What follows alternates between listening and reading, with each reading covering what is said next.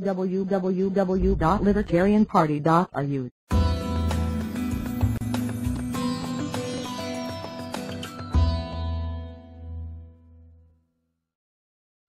Now, one of the principal achievements of this country in the past 20 years particularly, I think most people agree, is the gradual growth of social protective legislation based on the principle that we are our brother's keepers. How do you feel about the political trends of the United States, the Western world? The way everybody feels, except more consciously. I feel that it is terrible, that you see destruction all around you, and that you are moving toward disaster until and unless all those welfare state conceptions have been reversed and rejected.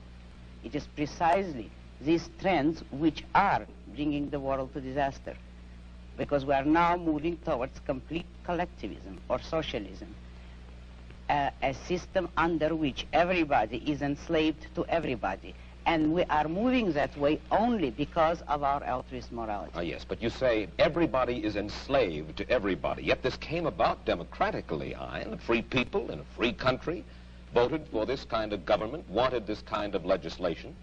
Do you object to the democratic process? I object to the idea that people have the right to vote on everything.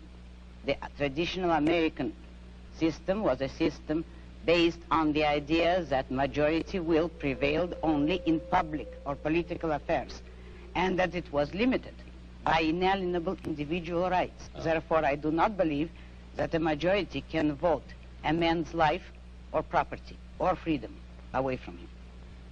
Therefore, I do not believe that if a majority votes on any issue, that this makes the issue right. It doesn't. All right. Then how do we arrive at action? How should we arrive at action? By voluntary consent, voluntary cooperation of free men, unforced. And how do our leaders arrive, how do we arrive at our leadership? Who elects? Who appoints? The whole people elects. There is nothing wrong with the democratic process in politics. We arrive at it the way we arrived by the American Constitution as it used to be. By the constitutional process as we had it, people elect officials, but the powers of those officials, the powers of government are strictly limited. They will have no right to initiate force or compulsion against any citizen except a criminal. Those who have initiated force will be punished by force, and that is the only proper function of government. What we would not permit is the government to initiate force against people who have hurt no one, who have not forced anyone. We would not give the government or the majority or any minority the right to take the life or the property of others. That was the original American system. When you say take the property of others, I imagine that you're talking now about taxes. Yes, I am. And you believe that there should be no right by the government to tax. You believe that there should be no such thing as welfare legislation, unemployment compensation, regulation during times of stress, certain kinds of rent controls and things like that. That's right. I'm opposed to all forms of controls. I am for an absolute, laissez-faire, free, unregulated economy. Let me put it briefly. I'm for the separation of state and economics, just as we had separation of state and church, which led to peaceful coexistence among different religions after a period of religious wars. So the same applies to economics. If you separate the government from economics, if you do not regulate production and trade, you will have peaceful cooperation and harmony and justice among men. You are certainly enough of a political scientist to know that certain movements spring up in reaction to other movements. The labor movement, for instance, certain social welfare legislation. This did not spring full-blown from somebody's head, out of a vacuum. This was a reaction to certain abuses that were going on. Isn't that true, Айн? Not always. It actually sprang up from the same source as the abuses.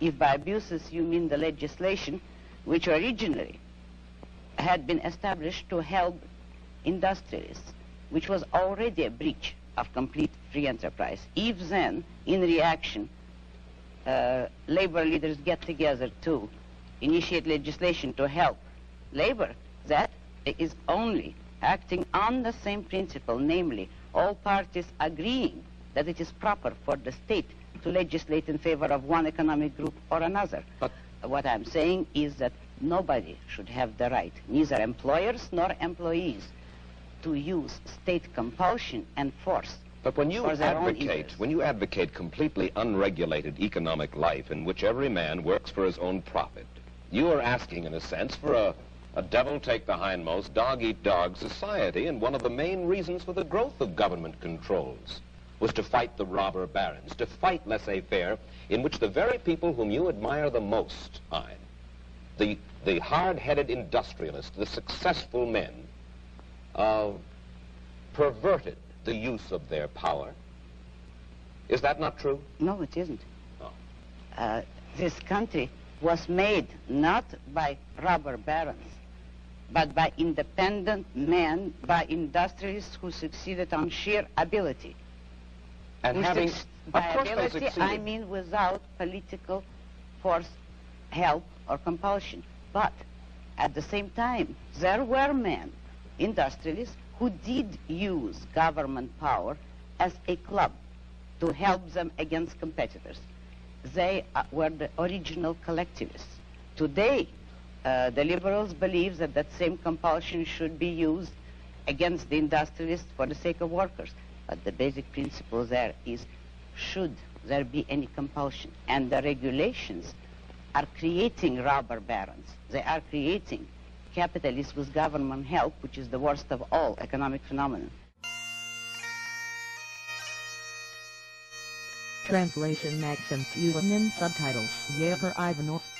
A50 Lab is a Russian Libertarian Party project.